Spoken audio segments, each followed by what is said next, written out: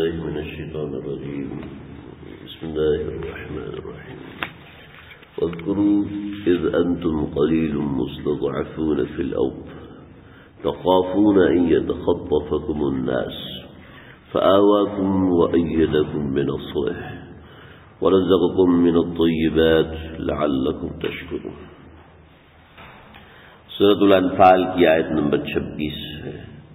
اللہ رب العزت ارشاد فرما رہے ہیں وَاذْكُرُوا اور یاد کرو اس وقت کو اذ انتم قلیل جب تم تھوڑے تھے، مستضعفون اور کمزور تھے زمین میں، تخافون اور ڈرتے تھے ان یتخطفکم الناس کہ تم کو لوگ اچک نہ لیں، فآواکم پس اس وقت تم کو ٹھکانہ دیا، وأیدکم اور تمہاری مدد کی بنصرہ اپنی مدد کے ساتھ، ورزقکم اور تم کو رزق دیا من الطیبات پاکیزہ چیزوں میں سے، لعلکم تشکرون تاکہ تم شکر گزار بندے بنو.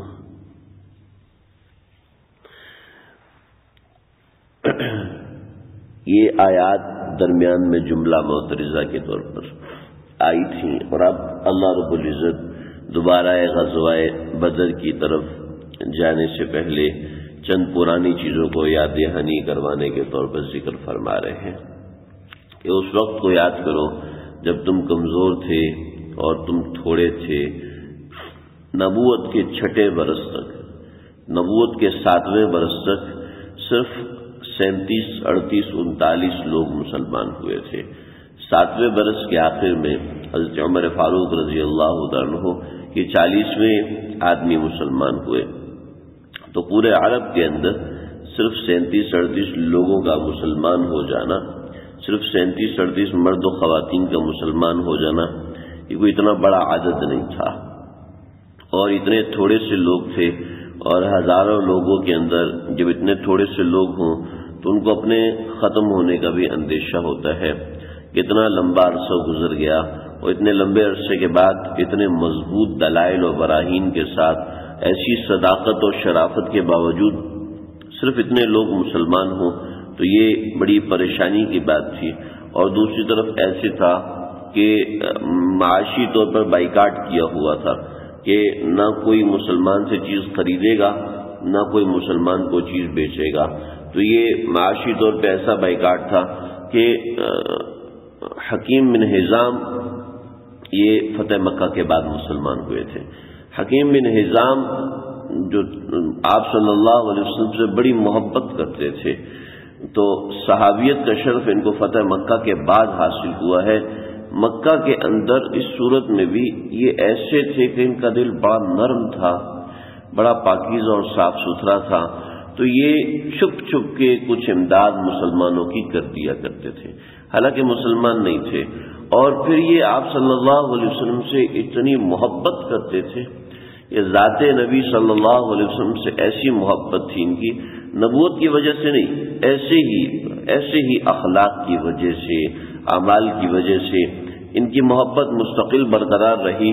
دوسروں کی محبت تو چچا ہونے کے باوجود ابو لہب نے کہا تب اللہ کا سائر الیوم، تیرے دونوں ہاتھ ٹوٹے، تو نے ہمارے لیے یہ سب کیا. تو اللہ نے قرآن نازل کیا تبت یدا ابی لہب وتب، ابو لہب کے دونوں ہاتھ ٹوٹے. تو چچا کا یہ حال ہو گیا کہ اتنا مقابلہ اور نفرت. لیکن کچھ ایسے لوگ بھی شامل تھے جنہوں نے ایسے موقع پر مسلمانوں کی امداد کی. تو اللہ اس کو یاد دلا رہے ہیں وَاذْكُرُوا إِذْ أَنْتُمْ قَلِيلٌ مُسْتَضْعَفُونَ جب تم تھوڑے بھی تھے اور کمزور بھی تھے، اور اتنے کمزور تھے کہ تَخَافُونَ يَتَخَطَّفَكُمُ النَّاسُ کہ تم ڈرتے تھے کہ لوگ تمہیں ختم نہ کر دیں، تمہیں اچک نہ لیں. اچک لینے کا مطلب یہ ہے کہ غائب کر دینا، یعنی ختم کر دینا، کنایا ہے ختم کر دینے سے. کفار مکہ نے بارہا مسلمانوں کو اکٹھا جمع غفیر دیکھا کہ 37، 38 لوگ اکٹھے ہیں، تو اور یہ کفار کے جمع غفیر میں گھرے ہوئے ہیں، تو ان کو خیال بھی نہیں آیا کہ ہم ان کو ختم کر دیں. اور پھر سب کو الگ الگ کر کے ختم کرنا یہ تو اور بھی آسان تھا، لیکن یہ خیال بھی نہیں آیا کہ ختم کریں. ہاں، نبی کریم صلی اللہ علیہ وسلم کے اوپر بے شمار بار حملہ کیا، بہت سے واقعات ہیں۔ ابو لہب نے ایک مرتبہ ایک بڑا پتھر اٹھایا اور وہ پتھر اٹھا کے کہنے لگے اللہ کی قسم آج میں یہ نعوذ باللہ من ذالک کہ جب سجدے میں جائیں گے تو ان کے سر پہ مار کے ختم کر دوں گا۔ چنانچہ وہ پتھر اٹھایا، وہ پتھر اٹھا کے آپ صلی اللہ علیہ وسلم کے قریب آیا تو اچانک سے پیچھے بھاگا۔ جب اچانک سے ڈر کے پیچھے بھاگا ہے تو وہ پتھر اس کے ہاتھ اور گردن میں پھنس گیا اور وہ تڑپنے لگا، چیخنے لگا۔ اتنا تڑپا، اتنا چیخا کہ لوگوں نے توڑ توڑ کے اس پتھر کو نکالا۔ جب پتھر پر ضرب لگتی تھی تو اس کو تکلیف ہوتی تھی، وہ پھر چیختا چلاتا تھا۔ جب وہ اس پتھر کے توڑنے سے فارغ ہوئے تو لوگوں نے کہا بھی کیا ہوا، تم نے تو پتھر ان کے اوپر پھینکنا تھا، یہ تو تمہارے اوپر گر گیا۔ تو کہنے لگا کہ جیسے ہی میں قریب آیا تو ایک بہت بڑا شیر میرے درمیان میں آ گیا اور اگر میں ایک قدم بھی آگے بڑھتا تو شیر مجھے چیر پھاڑ کے ختم کر دیتا۔ تو کہنے لگا تم کو وہ شیر نظر نہیں آیا؟ ہمیں تو نہیں نظر آیا، مجھے اچانک پتہ نہیں نظر آیا اور کہاں چلا گیا۔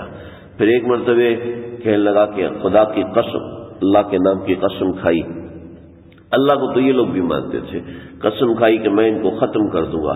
تلوار لے کے آگے بڑھا اور تلوار لے کے آگے بڑھا اور واپس الٹے پاؤں بھاگا اور بازار میں جا کے رکا۔ لوگوں نے کہا بھائی کیا ہوا؟ کہ ایک بہت بڑا سانپ مسلط ہو گیا تھا اور وہ سانپ ایسے میرے پیچھے لگا کہ جب میں بازار پہنچا تو اس نے جب جا کے میری جان چھوڑی، ورنہ وہ مجھے کھا کے ختم کر دیتا، اتنا بڑا سانپ اور اژدہا تھا۔ تو ایسے بے شمار واقعات، سیدنا ابوبکر صدیق، حضرت ابن مسعود رضی اللہ عنہ اور ایسے بے شمار واقعات روایتوں میں، کتابوں میں موجود ہیں کہ لوگوں نے اس طرح ختم کرنے کی کوشش کی اور اللہ رب العزت نے معجزے کے طور پر آپ صلی اللہ علیہ وسلم کی حفاظت فرمائی۔ تو بعد میں بھی ہوا۔ آج تو مسجد نبوی صلی اللہ علیہ وسلم کے اندر پہلی صفوں میں کارپیٹ بچھے ہوئے ہیں، پہلی 3 صفوں کے اندر روضہ رسول صلی اللہ علیہ وسلم کے سامنے ایک جگہ ہے۔ روضہ رسول کے سامنے سے تھوڑا سا باب السلام کی طرف ہٹ کے جائیں تو وہاں پر ایک کالا سا نشان لگایا ہوا ہے۔ آج بھی حکومت سعودیہ نے وہ نشان محفوظ رکھا ہے۔ تو وہ نشان لگا ہوا ہے، وہ نشان ایسی علامت ہے کہ یہاں پر کچھ لوگ آئے تھے آپ صلی اللہ علیہ وسلم کے اوپر حملہ کرنے اور وہیں پر دھسا دیے گئے تھے، اور آپ نے فرمایا یہ قیامت تک مزید دھستے جائیں گے، دھستے جائیں گے۔ تو ایسے بے شمار واقعات ہیں جن کا احاطہ نہیں کیا جا سکتا۔ نشر الطیب حضرت تھانوی رحمۃ اللہ علیہ کی کتاب ہے، اس کے اندر فرمایا کہ نبی کریم صلی اللہ علیہ وسلم کی 10,000 معجزات ہیں، اس نوعیت کے 10,000 معجزات ہیں کہ اللہ نے کس موقع پر کیسے معاملہ کیا، اور اس میں بہت سے معجزات ایسے ہیں کہ اللہ نے اپنے نبی کی کیسے موقع پر کیسے حفاظت کی۔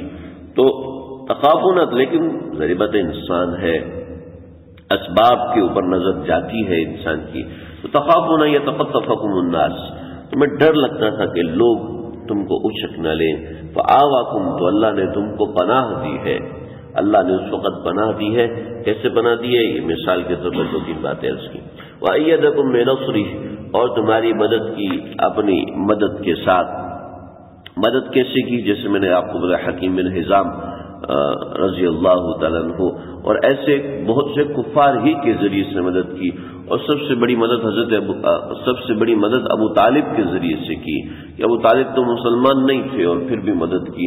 جو مدد مسلمانوں نے کی، جیسے سیدنا ابوبکر صدیق ہے اور حضرت حمزہ رضی اللہ تعالیٰ عنہ، اور پھر دیگر صحابہ، حضرت عثمان نے جو مدد کی، لوگوں کو آزاد کرا کے پیسوں کے ذریعے سے مدد کی، اور معاملات صلح صفائی کے حوالے سے جو مدد کی وہ الگ ہے، لیکن جو مسلمانوں کے دشمنوں کے اندر سے ہی اللہ نے مدد کرنے والے پیدا کر دیے۔